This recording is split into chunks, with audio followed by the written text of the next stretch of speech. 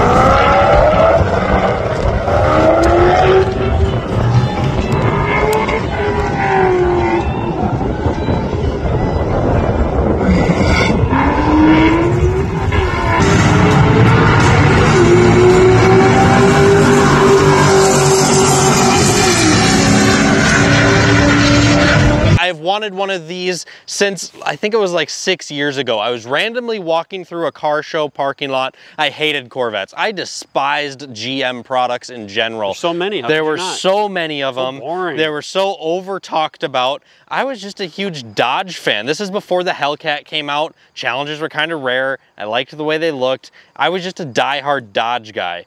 And then I was just walking through this car show and all of a sudden there it is. There's a C5 Corvette Z06. Silver with a red interior, and it had like the aftermarket racing seats that were red in it, but it had like the red dash and the red door panels. It was on some 5-spoke chrome wheels with a big brake kit. It had like some side lower valances. I'll try to throw a picture of it right here if I have it, but that car all of a sudden entirely flipped my brain around, and I all of a sudden loved the C5 Corvette. It was from that day forward I started doing heavy research. I went for a test drive in one, and I came to realize that the C5 Corvette was one of the greatest performance cars ever built for under, at the time, $25,000. I could not believe my eyes when I was reading some of the stuff that I was on how fast this car was for the price point that it was at, and I had no idea that this was a thing. So I had my eyes set on one of these. I loved everything about the way it looked. I loved everything about the power plant and what it was able to do. So that's what I tried to do. I went out and I tried to buy myself a C5 Corvette Z06 and I failed. I failed miserably. I searched for 4 to 5 months nonstop. I couldn't afford one. I was, what, 19 years old? And this was silly. Other than a Ford shirt in the Corvette video, what did you end up with? I ended up with a Cadillac CTS-V. So it was exactly not what I was looking for necessarily, but it had one thing that I was looking for, which was the LS6.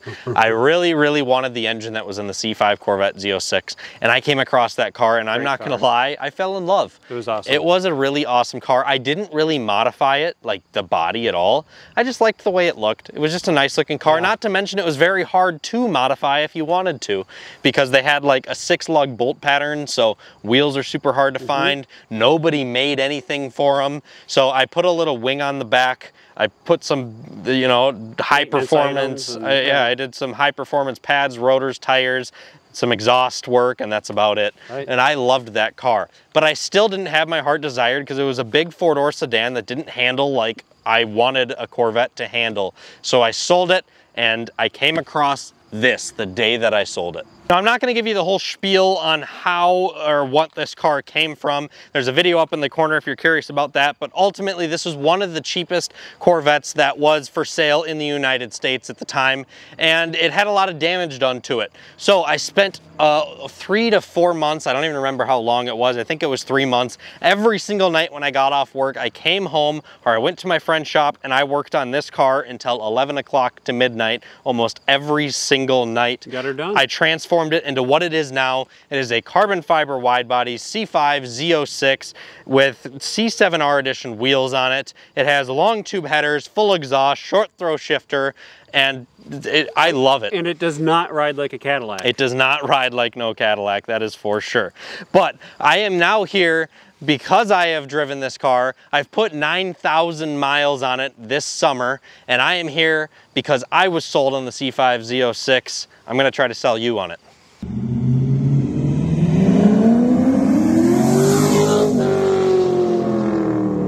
When I first was originally looking for a C5 Z06, I didn't know a ton about the platform, except for the fact that I knew that the transmission was in the back. It had a T56 transmission, it had an LS6 up front, and it had a torque tube that connected the two of them. Now, I did not know much about reliability. I didn't know much about maintenance. I knew that they were like somewhat reliable, and that's all that I knew. Now that I've owned one for a bit, I've gone through some of the common issues with these. I'm going to go ahead and share all of those with you. I'm going to share what it is like modifying these with you. I'm going to share what it's like taking it on a road trip, living it on a day-to-day basis, owning it. I'm going to go through everything on this car, and we're going to start off with the aftermarket. Now, the aftermarket on this car, very big. Very, very big, like absolutely massive. So what I always hated growing up about Corvettes is you saw them everywhere. They were all over the place. There was the car shows, there was the chairs. Now, the thing There's the same American flag between the exhaust. There's same American flag between the exhaust, and they were just all the same. It was all the same thing. It never changed. And then I looked at the aftermarket after I bought this car, and it never ends. It's huge. Great. It is the biggest aftermarket I've ever seen for a vehicle because there was a million of them built, and everybody that has one wants to make them unique in their own Corvette. Now, I truly do believe that this is pretty unique, and it is my own Corvette, and I really like the way that it stands out. From the aftermarket sleepy eye headlights, from the LED tails that I have on it, from the wheel options that you have, because every Corvette generation has the same bolt pattern, and as long as you use the right spacer or do the right wide body kit or put the right seats in it, you can make anything work on this car. Wait, are those C7 wheels and C7 emblems? Yes, they are. What's up? Yeah, so the aftermarket on this car is tremendous. So if you are scared of this car because you don't want to be like everybody else, you can make yours different than everybody else's because you can buy a different wide body kit. You can buy different wide body fenders. You can buy a different wing. You can buy different headlights. You can do a different bumper. And there's constantly, because there's kids my age now that own these, everybody wants to make theirs their own, and everybody that makes their own, other people want a piece of that, so they start selling it. So there's people that are now trying to fabricate C8 front bumpers. There's people trying to make huge diffusers that are built into the bumpers. There's people that are making chassis mounted wings. There is so much aftermarket, and there's so much that you can do with these, and they look so good.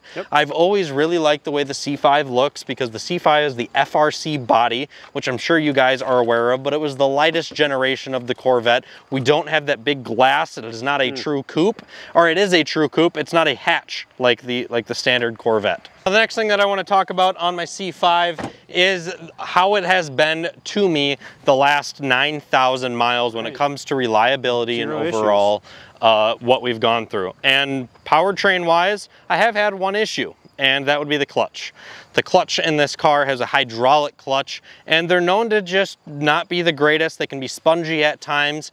Now, mine has recently come to the issue of where every time I use it after getting on the power, it engages at a different point every single time. So it works, it grabs fine, but it definitely makes things interesting. There's been multiple times where I've almost stalled the car because the grab points can be like right at the bottom at the floor to be right at the top to maybe in the middle. You don't know, it's just kind of a surprise every time you use it. And that's a common issue with these. And the way to fix it is, well, bleed the clutch. If you want to bleed the clutch, go ahead, just you got to pull the clutch out. Pull the clutch out. Yeah, that's easy, right? No, you have to drop the entire back end of the car, everything in the back end, the diff, the transmission, the entire cradle. You got to take out the torque tube, and there you go. There's your clutch. It's a very, very big job. It's a very expensive job, and I just highly recommend, obviously, swapping your clutch if you're just going to take it out to bleed it. So if there is anybody that has suggestions, because I've read that some people can bleed the clutch with it still, everything's still in the car, but it's very hard to do. I would greatly appreciate that in the comments below, because I don't really want to put a clutch in it yet, because it still grabs fine. Other than that, mechanically, I've had no issues at all. Never overheated? No, I did have an overheating issue. I forgot about that. But ultimately, that was, my radiator was just filthy. Fixed with a garden hose. It was literally fixed with a hose. Yeah, my radiator was just covered in dirt and debris. And we took off the cover, kind of covered up the filter because we were on the fly, and covered up the throttle body once again because we were on the fly. Took a power washer, and it's good to go. It doesn't overheat. I don't have any issues with it. But that is a common issue because the C6 is the generation where it started, where there was obviously a hole in the bumper where air could go in and cool the radiator. The C5 is an entirely smooth aerodynamic front bumper, and it takes air in through the bottom of the car and then goes up, and that's where the radiator is. So it takes in a lot of debris, a lot of dirt, a lot of dust, and it gets dirty in a hurry. Yeah. Now, when it comes to other issues that I've had, I have had electrical issues, and these cars are very greatly known for that. Very common for the very common. There's tons of videos out there. There's tons of forums. A lot of people own these, and there's a lot of help on the internet if you guys are curious about what those issues are. The main ones are grounding issues, and a big reason for those grounding issues is one, they're exposed and they can get dirty very easily, and two, the car is made entirely out of fiberglass with very few amount of points on the car that are metal, so there's just not a lot of area for the grounds, and it can become an issue in a hurry if they're not, well, they have any corrosion on them or anything like that. I'm sure there's something to do with the very soft ride that the C5 Z06 has. Yes, the C5 Z06 has a very comforting ride. There's no doubt about that. Very harsh, especially when you have it lowered on bolts like you're seeing this one. Yeah. It's jarring, so every component is obviously picking up some of that. I cannot attest to how a stock C5 rides. I don't know. Well, I've driven a stock C5, like a normal C5, not a Z06 with the comfort ride. That car rides really nice. Right. Like, I it's didn't have pretty any comfortable. issues with the C5 I owned. Yeah. Now I have this. I didn't really drive it at all stock. I'm gonna be honest. It needed a lot of work when I first bought it, and it wasn't really able to be driven when it was stock. So now that I have it lowered, not to mention on wheels that are 2 inches bigger than the stock wheels, with a sidewall half the size of the stock tire, I don't know how much different it is than stock, but I have a feeling it's probably quite a bit worse than it is stock. I can't attest to how it is, but it does ride terrible. It's really bad. Every time you go over a bump or something on the highway, it feels like the chassis is gonna snap in half. It's so bad.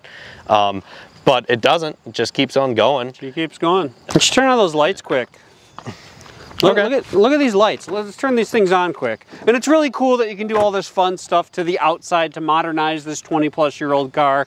But let's be honest, the real fun and the real joy of this car isn't the looks of it. Yeah, they're good.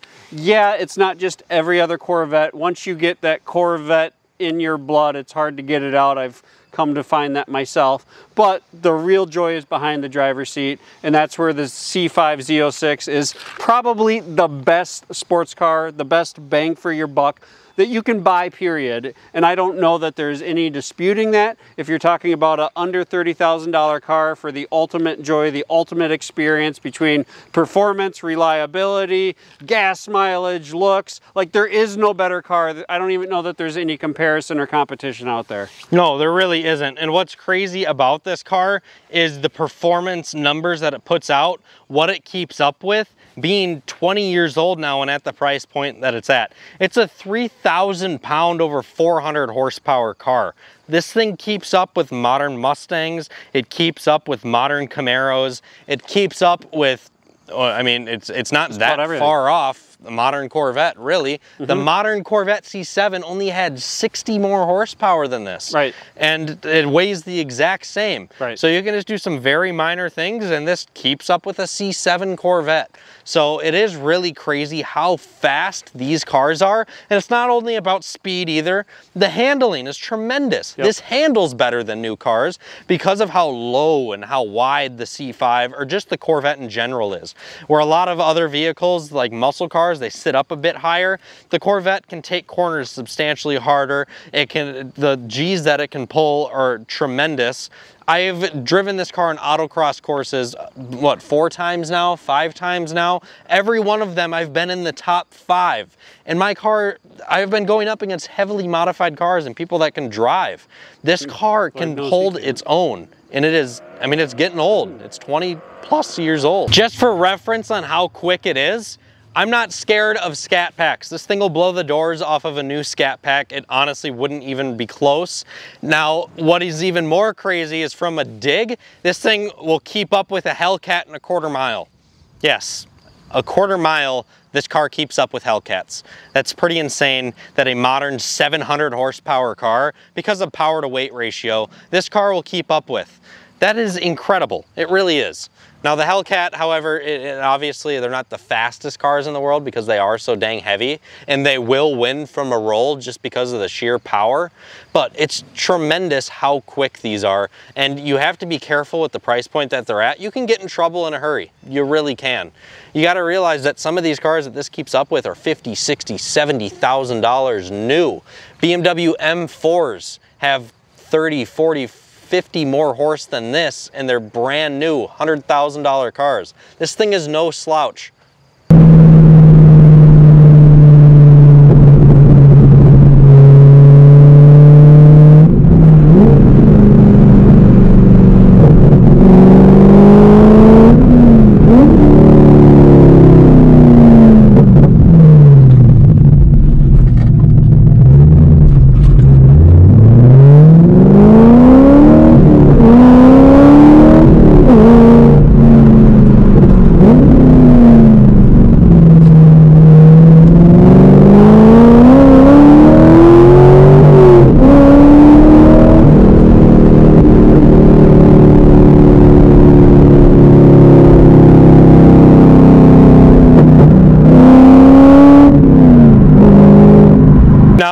That also brings the Corvette to have a pretty dang high top speed, right? Which, if I remember right, is like 170 something, high 170s, which is actually one thing that the Z06 is slower at than the base. Did you know that? Really? The Z06 has a lower top speed than the base Corvette because the C5 Z06 has substantially shorter gearing because it rockets out of the hole, it rockets to 60. I think it's over a second faster than the normal C5 because the transmission is geared so much differently. Now, that is pretty much sums up why this car is amazing. Awesome. And I'm going to have so many more videos on it coming up, and it's just everything about it. Like I love this car. When's the time to get one? Like 2 years ago, but essentially now this is the car that is going to maintain and continue to appreciate because they really are just that good. All of the driving experiences are going away.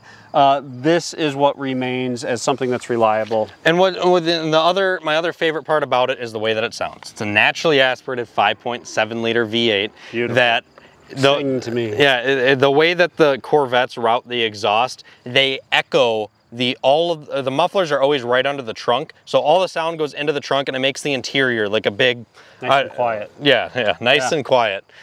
It's like a big sound chamber, and it just sounds so good. All right, let's quit rambling and get out of here for today, but we have a lot of other videos coming on this Corvette. We also have some other Corvettes, not only on the channel, but in the future. We'll touch base on C7, C8s. So guys, stick with us, hit that subscribe button, hit that like button.